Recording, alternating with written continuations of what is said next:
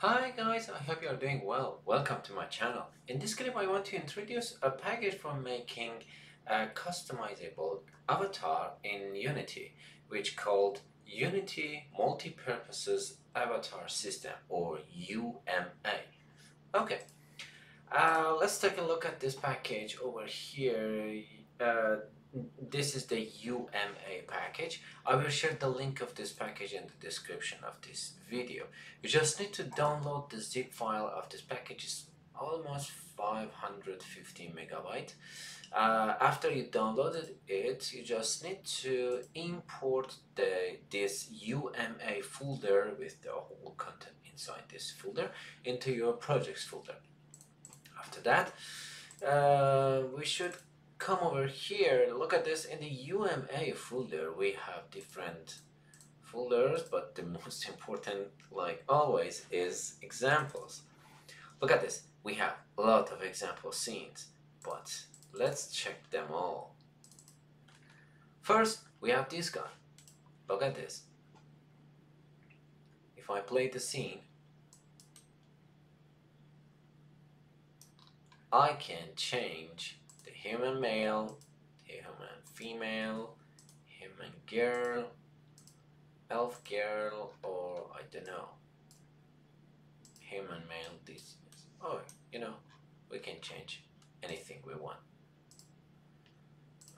Let me do something like sky car, even, or I don't know, human male. Okay, now I can change their word, or let me change the UI to be able to see it. For example, chest, and here we have different kind of clothes. Look at this, and here we have hairs. Look at this, we have different kind of that. Sorry. For change the color, we have changed the skin. Look at this, green or black, green. Or hair for here, it's so beautiful. And the eyes, different kind of eyes, and the look at this. Okay, now change the DNA. For example, head size. Look at this, I can change it very easily. Head width, something like that. Okay, let's go to another example scene. Here we have blend chip. For changing the, let me change it here. Look at this, we can change the hairs to be able to make something like aliens. Let me do something like this. Look at this, it's kind of aliens, alien head. Yeah, it's interesting. Now let's go to the DNA converter. It is really good. Here we can change anything we want, but with better icons. For example, this guy, it can be smooth, or the birds. Look at this, we have a manly bird,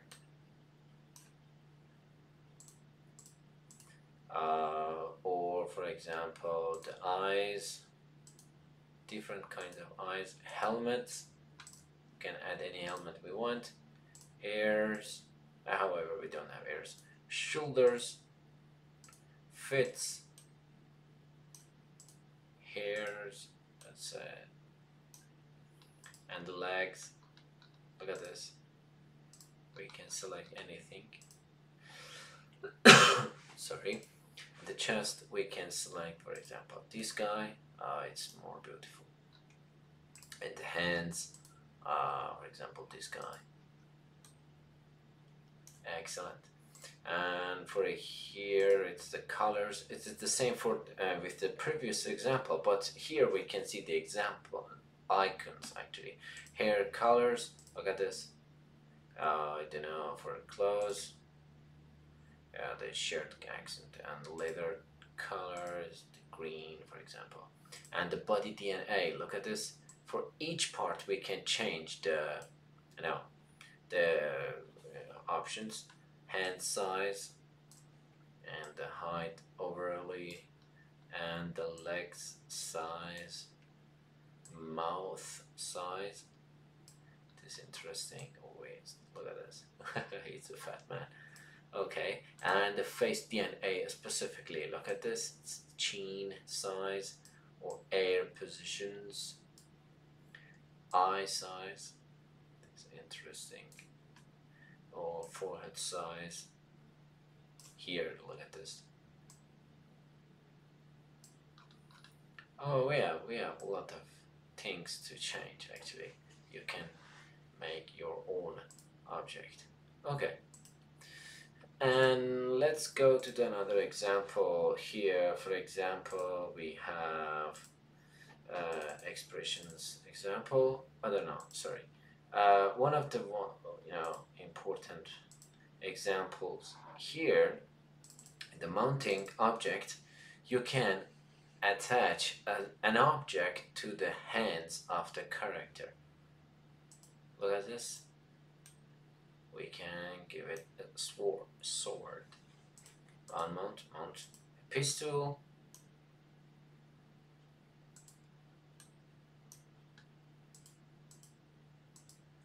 Look at this. There is a pistol or sword, or it is for the left hand. Excellent. And also here in the physics, especially in the ragdoll, look at this. These are our characters, and we are the player. For each characters we have ragdolls, and they interact with the colliding a physical object. Look at this.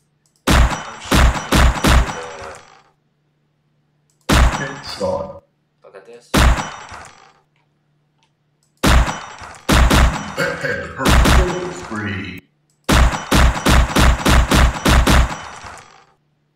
Headshot. Yes. This is goddammit alien.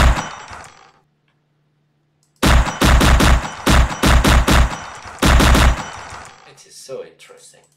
So we can use this technique for making shooter games as well. Instead of these characters, we can use any character we want. And in here we have a different option. The main camera can't render the body, but this render texture can do it. So we can use this technique for making a mirror or kind of something like that. Look at this.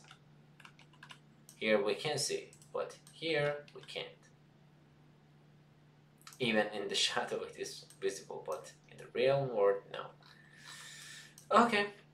I hope this short tutorial will be helpful for you. Don't hesitate to ask any question related to Unity, AR, VR and XR. Subscribe my channel and like this video if you like it. Have a great time. Bye bye.